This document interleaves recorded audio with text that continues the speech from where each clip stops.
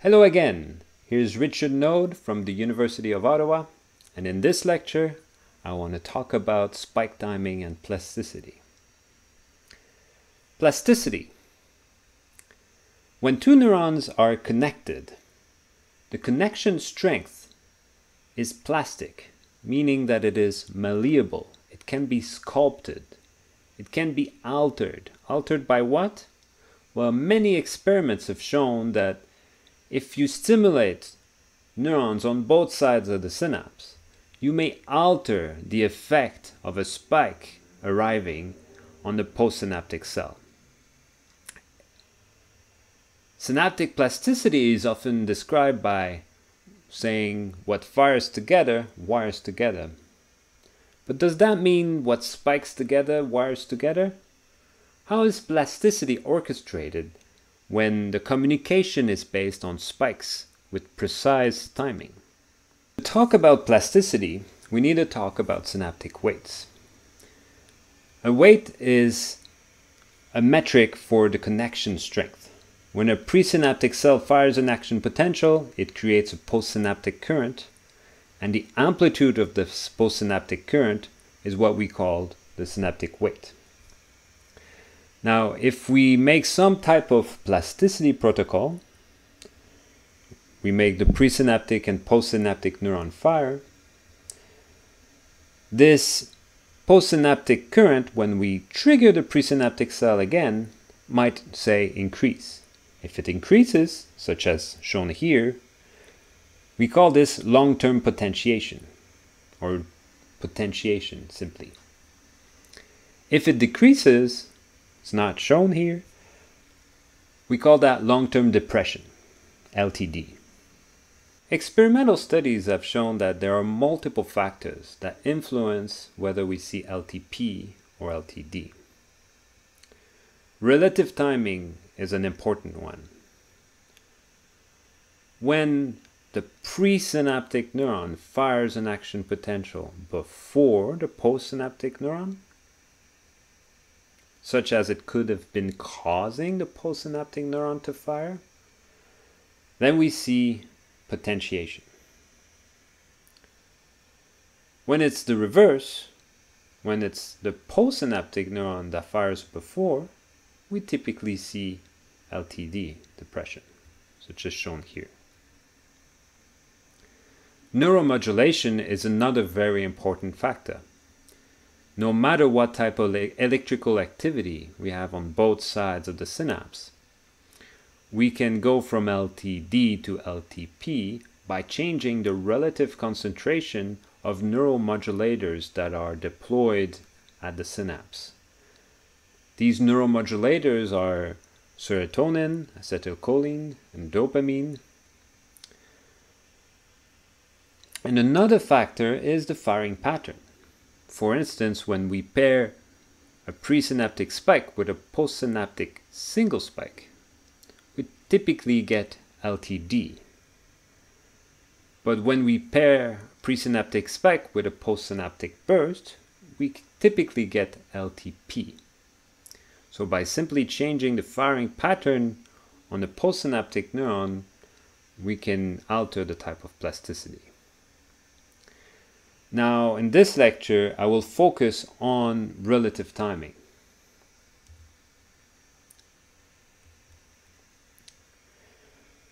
Our knowledge of plasticity due to relative timing comes from experiments that look like this. We pair a train of action potential stimulated in the presynaptic neuron and a train of action potential with a postsynaptic neuron, and we control the relative timing between the pre and the post spikes. Then we measure the synaptic weight, and we see then that when post precedes pre, we get LTD, and that when pre precedes post, we get LTP. That's very nice, and it's quite convincing. However, if we're trying to use this feature in simulations and see what it does, well, our simulations will not take the form of these very regular spikes. Instead, the spike timing will be rather random, such as we see in vivo when we look at spike trains. So how should this synaptic strength W evolve? How should we change this W? Should we actually look at the nearest neighbors and compute some type of relative timing? Or should we actually take triplet interaction? How should we go about doing this? The approach that is typically taken is to use traces, presynaptic traces and postsynaptic traces. This is thought to reflect that many processes in biology are involving a sudden change followed by a linear dynamics that give you the trace. For instance, a presynaptic trace is thought to be an activation of a metabotropic receptor on the postsynaptic membrane, such that whenever a presynaptic spike arrives, the trace for that particular neuron I increases and then decays with linear dynamics to its stationary point. We can control the amplitude of that increase with the parameter A+. Conversely, we have a postsynaptic trace. Whenever a postsynaptic spike is emitted, the action potential is backpropagating to the location of the synapse, and this leaves a trace that may look like this. Whenever we have a postsynaptic spike, we have a jump and then linear dynamics back to a stationary point. Here we'll choose the jump to be negative and control this with a parameter A-, and we call the trace M. In this way, if each presynaptic spike will change the weight according to the postsynaptic trace, like this. Each presynaptic spike is looking at a postsynaptic trace and reads it off. Here it's 0, so no change in weights. But here, when there's a presynaptic spike, I have a negative value, another negative value, so I decrease the synaptic weight. And this can be written here as reading off M, the postsynaptic trace, at the time of the presynaptic spike. And we make that proportional to the weight so that we have a multiplicative change. The postsynaptic spike will also incur a change of the weights, and each time we have a postsynaptic spike, we read off of the presynaptic trace, like this. This way we really capture the relative timing. In this case, whenever the postsynaptic spike comes when the presynaptic trace is elevated, we will increase the weights. And this way we get LTP whenever pre precedes post, and we get LTD whenever post precedes pre. And we can create this sort of coincidence window where the change in weights will be LTP whenever pre precedes post, but that magnitude of the potentiation would depend on the precise timing, and this decay here is controlled by the decay of the postsynaptic trace or the presynaptic trace, and is another parameter that is chosen to be 20 milliseconds to match experiments. The amplitude here will be controlled by A+, and the amplitude here of the depression will be controlled by A-. But we're not finished. Connection strengths cannot keep on increasing forever. And similarly, they cannot decrease and then become negative, because neurons do not go from being excitatory to suddenly become inhibitory. So we need to impose bounds on the dynamics of the synaptic weights. the way that we use to do so matters quite a bit. Now here I just chose one particular example where whenever we are changing upon a presynaptic spike, instead of increasing to an infinite bound, we will compare the increase that we wanted to take with some upper bound, here 1, and take the minimum value of the two, such that we cannot increase the synaptic weight further.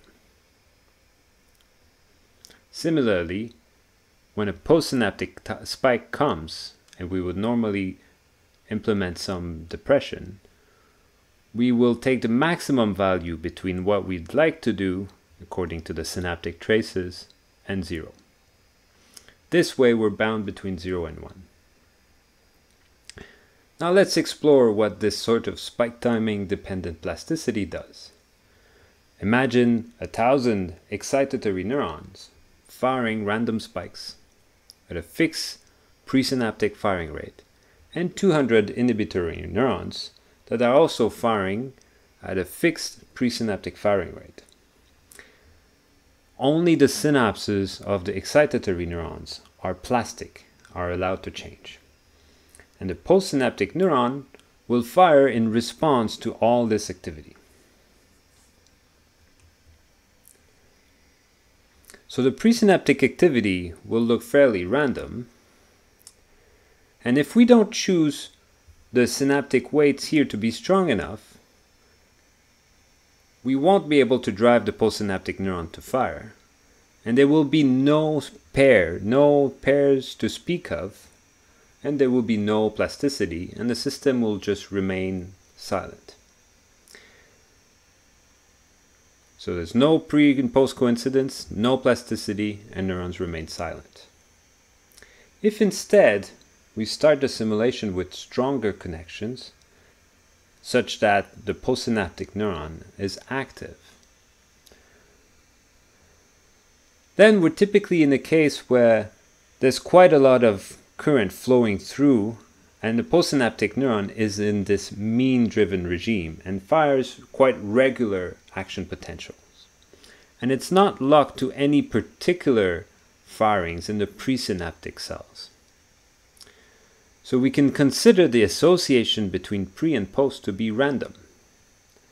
So regular firing means that we're sampling randomly from this coincidence window.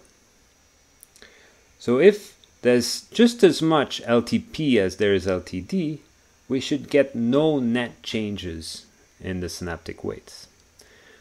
But if we choose that there is a net depression, that allows the system to do some type of self-organization, and it's quite interesting. The synaptic weight will give net depression, it will reduce the net drive to the neurons. So let me explain this in more detail. Imagine the net excitatory current. So the net current flowing through all the excitatory synapses. And the net inhibitory current. The net current flowing through all the inhibitory synapses. At the beginning of the simulation, as I said, excitation is a little bit strong, so it outweighs the inhibition. Overall, these two combine and give a net potential that is above the firing threshold. In this situation, the neurons are firing regularly, and we are sampling randomly from the coincidence window. The net depression will drive the excitation down such that we get at one point where there's a balance between excitation and inhibition. Their fluctuations are combining, and only a positive fluctuation is reaching the firing threshold. We're now in the fluctuation-driven regime, and spiking is irregular. What's particularly nice is that this is a stable point. The plasticity rules are such that it won't go further down without being brought back up. And we stay in that irregular regime. So, to summarize, when we initialize the system at a point where it's outweighed by excitation, we get regular firing, random sampling on the pre-post timing on the plasticity window, net depression, and irregular firing, an irregular firing that looks a lot like what we see from cells in vivo. And this is a surprisingly robust phenomenon. We can try the same thing, starting the simulation with different presynaptic excitatory rate. We plot here the postsynaptic rate against the presynaptic constant rate, and we see that, of course, the postsynaptic rate is scaling up, but much weaker than a slope of 1. So it's actually a very weak coupling. This is accompanied, most importantly, by a CV that is very high at the end of the simulation and doesn't depend on whether we start at a high presynaptic rate or a low presynaptic rate. This is due to a balance between excitation and inhibition, as seen here by looking at the ratio of inhibition over excitation. So this is one very nice, more homeostatic type of function of this spike timing dependent plasticity. You'll see also in the tutorial that the same learning rule can allow neurons to pick up which of the inputs are correlated with the output. And I should mention also that this is not the only way with which neurons are keeping into this balance regime, and there are other mechanisms that can lead neurons for doing that. For instance, the plasticity of inhibitory cells. So in the exercise, you'll be able to simulate a model of spike timing dependent plasticity. You'll be able to observe how this model leads to a self-stabilization of the different types of synapses that are impinging on the neuron. That is, the excitation is balancing the inhibition. You'll also be able to observe how the synaptic weights will depend on the level of correlation between the input and the output. And so if you're interested in knowing more about this, I've assembled textbooks and papers here, and see ya!